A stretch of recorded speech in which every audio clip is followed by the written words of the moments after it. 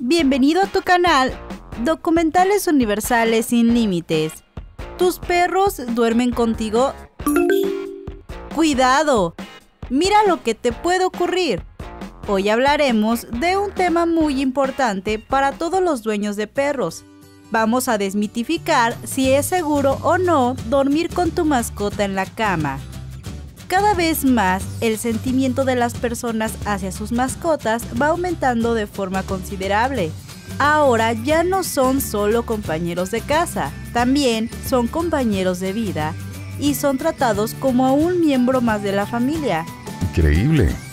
Y es que, ¿cómo puede resistirse a alguien a no subir a su perro a la cama cuando le mira con esa carita? Aunque creas que tu perro es como tu propio hijo, en realidad no lo es. Así que si quieres evitar problemas de salud, no te muevas de tu canal y presta toda tu atención a este video. Si te preocupa la salud y el bienestar de tu mascota, asegúrate de suscribirte a nuestro canal para estar al tanto de los últimos consejos y tendencias en el cuidado de mascotas. ¿Alguna vez te has preguntado si es seguro o higiénico dormir con tu perro? En este video te explicaremos completamente bien si deberías de dejar que tu perro se acurruque contigo por la noche.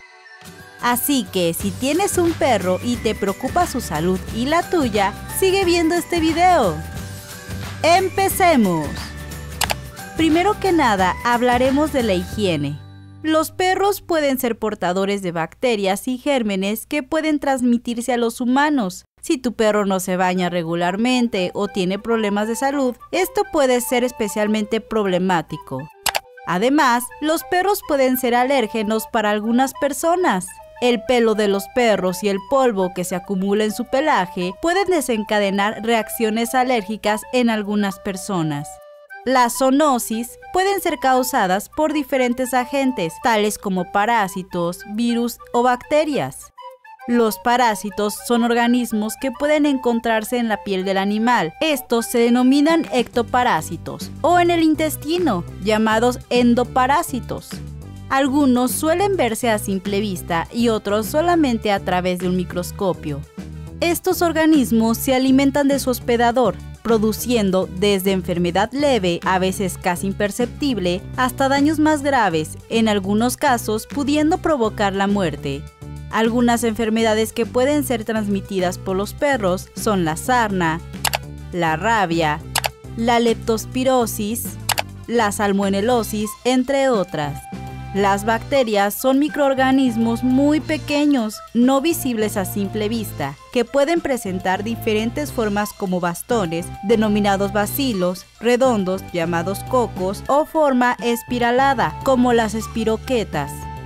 Las bacterias se pueden clasificar como saprofitas. Estas no generan enfermedad y se encuentran como habitantes normales en todos los seres vivos, o patógenas, como agentes causales de diversas patologías, dentro de las cuales se encuentran las enfermedades zoonóticas. Igual que a ti el calor te hace sudar, a tu perro ese sudor le hace convertirse en una maravillosa presa para todo tipo de ácaros, esos parásitos que se alimentan de sangre. Las garrapatas son, de esta manera, el peor enemigo para ellos, ya que se adhieren al pelaje del animal de una manera extraordinariamente fácil. Aunque cada vez sean más los productos que ayudan a combatir estos pequeños parásitos, es imposible estar al 100% protegido de ellos. Ni collares, ni gotas, ni espumas, las garrapatas de tamaños más pequeños son imposibles de observar por el ojo humano. Así que una vez que se cuelan en el pelaje del animal, ya no hay nada que hacer. Así, estos parásitos se alojan en los muebles, camas y almohadas, provocando diversas enfermedades en los seres humanos, incluyendo parásitos muy difíciles de eliminar en los seres humanos. Las consecuencias que produce una picadura de garrapata en el cuerpo humano son brutales. Pueden conllevar enfermedades altamente infecciosas como el tifus, encefalitis, la enfermedad de Lyme, etc. Dormir con un perro en la cama también puede interrumpir tu sueño. Los perros pueden moverse y hacer ruido durante la noche, lo que puede interrumpir tu sueño y hacerte sentir cansado al día siguiente. También puede haber problemas de comportamiento asociados con permitir que un perro duerma en la cama. Por ejemplo, puede crear ansiedad por separación o agresión territorial si se le impide dormir en la cama. En general, no es necesariamente malo dormir con un perro en la cama siempre y cuando se tomen medidas para garantizar la higiene y la seguridad de ambos. Sin embargo, cada persona y cada perro es diferente, por lo que es importante tomar en cuenta las necesidades individuales y consultar con un veterinario si se tienen preguntas o inquietudes específicas. ¿Alguna vez has tenido problemas de alergias o problemas respiratorios debido a dormir con tu perro en la cama? Comparte tus historias en los comentarios. Esperamos que este video te haya sido útil. Si quieres ver más contenido sobre el cuidado de tu mascota, dale me gusta a este video y no olvides suscribirte a este canal para no perderte ninguno de nuestros próximos videos. Recuerda compartir este video con todo el mundo y mantente seguro con una buena higiene y asegúrate de que tu perro esté cómodo y seguro. Es lo más importante. Soy Fabiola Rodríguez. Te espero en nuestro próximo video.